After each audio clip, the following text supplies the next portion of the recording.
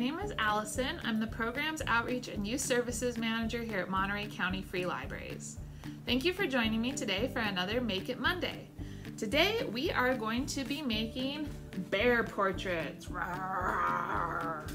That's my bear growl. Can you do a bear growl? Rawr. That one's a little bit better. So for this project, you're just going to need a few things.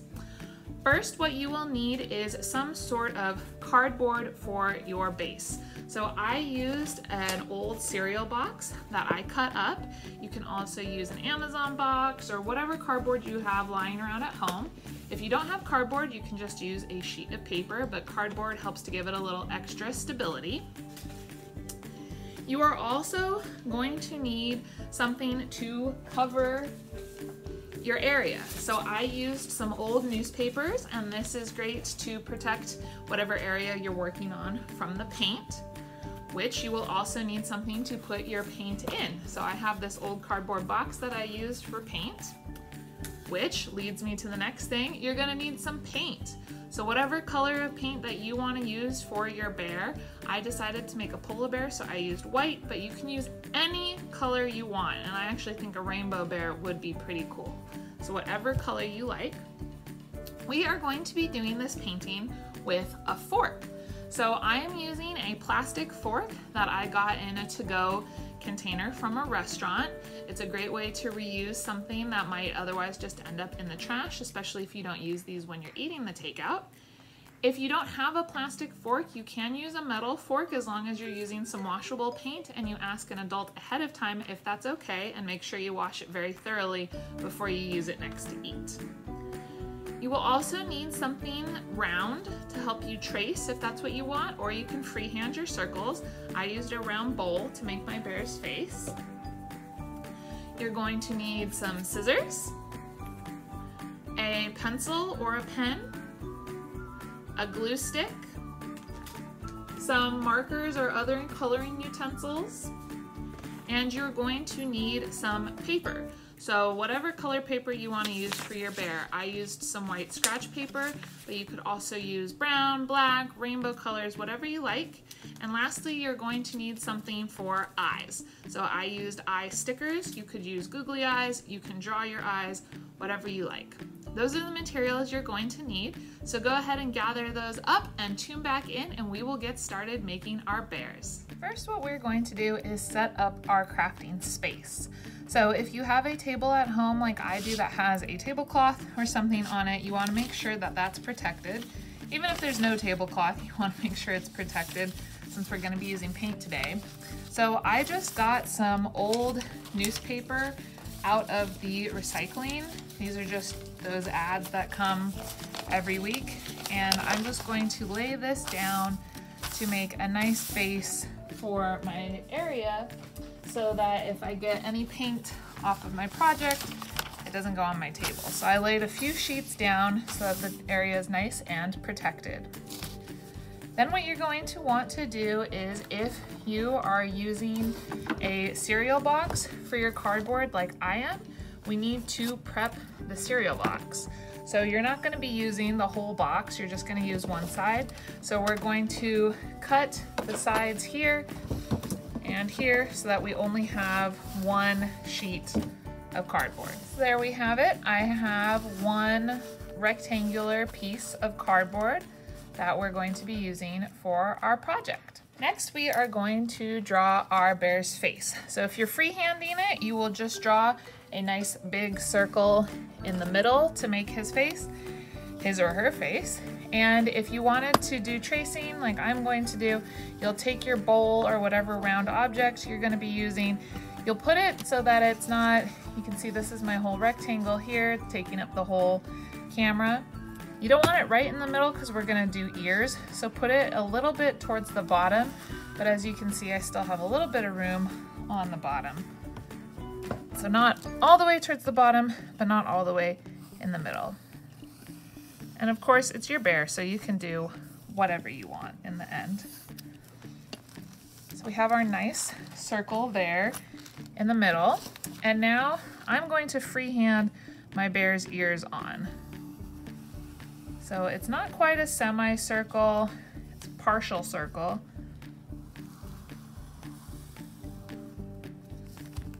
And as you can see, your bear's ears don't have to be perfectly even. This partial circle was a lot more even than this one. It doesn't matter. Part of what makes them so fun is that they all look a little bit different. Now we're going to get out our paint. So I have this little box that I use for my paint. I have my washable paint here. I'm going to make a polar bear. You can make any color bear that you want. It could be black, brown, white, green, orange. It could be a fun imaginary bear. So I'm just going to put some paint there in my box. I'll be moving my box off screen so that you can see my actual project. Then we're going to take our forks, and this is what is going to make the texture of our bear's fur. So put my box back for a second.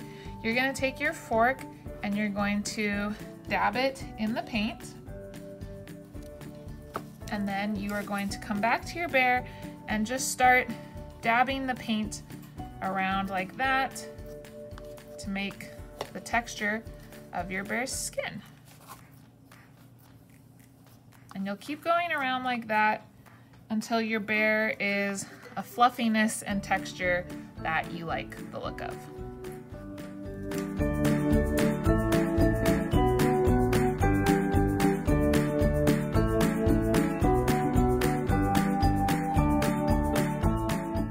So this is my bear outline.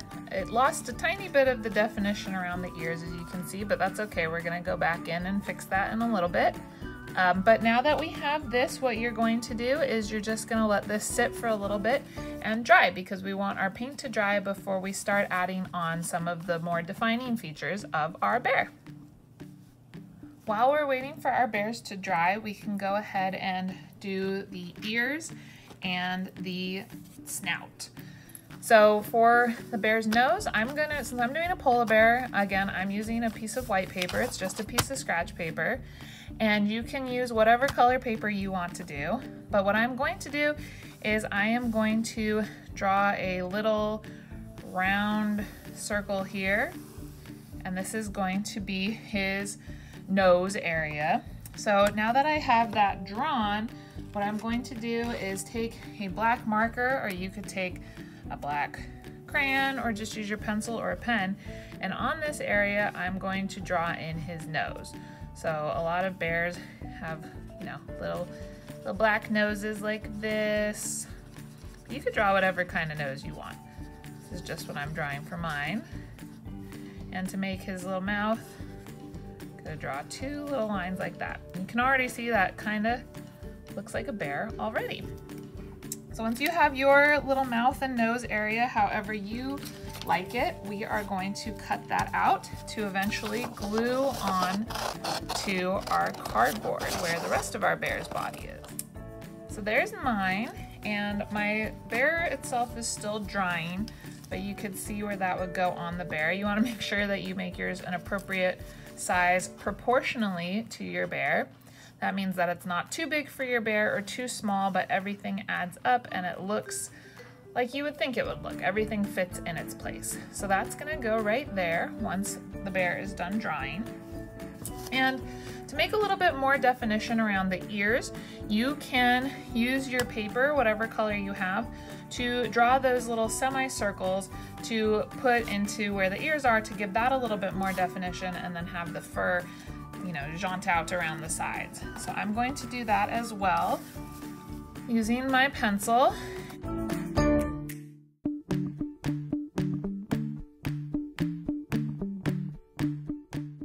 Now that I have these cut out, you can see these are going to fit right in here into my bear's ears, so that gives the ear area a little bit more definition. Once your bear is fairly dry, or dry enough, we're going to glue our little face pieces on.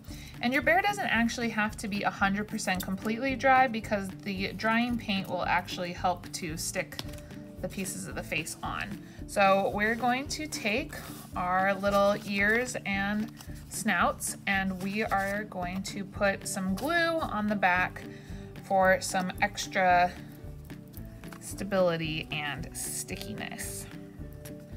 So I've got my nose nicely glued. Move my little ears out of the way. Here's my big bear.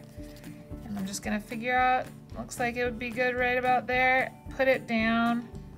And you'll want to tap around if yours isn't all the way dry so that you don't get a lot of paint on your fingers. You can see that mine wasn't all the way dry because some of the paint is coming off the sides, but like I said, that's okay. Next, we're going to put our little earpieces on. And remember, your bear can be whatever colors you want. I have a stuffed animal polar bear that I absolutely love, so I'm making this in his honor. So I stuck true to white polar bear colors, but I think it would be really cool if you did like a rainbow bear, a green bear, yellow bear, whatever your favorite color is, you can make a bear in that color. All right, so I have those pieces laid down, but our bear is looking a little blind right now. He doesn't really have any eyes. So you're going to take whatever eyes you decided you wanted to use, whether it was your googly eyes or if you're drawing your own or if you have some eye stickers like I do, and we're going to plop those right on. So I do think I'm going to use my eye stickers. My bear is gonna have kind of small eyes. There's one. There's two. And you can also wait until your bear dries completely and you could draw eyes on. So there are my bear's eyes. And you've got this fluffy little bear that you can hang up on your wall for a nice little decoration. And you can always, if you see some parts where the pencil's coming through, like I see a little bit on the side here, you can put down a little bit more paint. You can go back over now that you see the form that your bear has taken. And this is a great craft to do because you can make as many different colored bears as you want, as many different kinds of bears as you like. You can have a whole bear family, and it uses some recyclable materials. We've got our recyclable cereal box. We're using a plastic fork, which isn't great for the environment, but if you get one delivered to you with some takeout or something, this is a lot better of an option than just throwing it away. So you could do that. And we're using scratch paper to make the other parts of our bear. I hope that you enjoyed making this bear craft. I would love to see a picture of how your bears turned out. So if you do this craft, please visit our Facebook page, Monterey County Free Libraries on Facebook, or tag us on Instagram at @e_MCFL so that we can see how your bears turned out. We love to see pictures of finished crafts. Also, if you are feeling like immersing yourself in more bear activities, please watch the Bears Rhymes and Songs video that I posted last week. It's in our Rhymes and Songs playlist. There's all sorts of fun songs and rhymes about bears, and we even have visits from 5 different stuffed animal bears, my favorite. So again, I hope that you share your creations with us for this project and any other projects that you're working on or that you've done from other Make It Monday videos. I hope that you have a nice rest of your day, a great week, and we will see you next time. Bye-bye, everybody.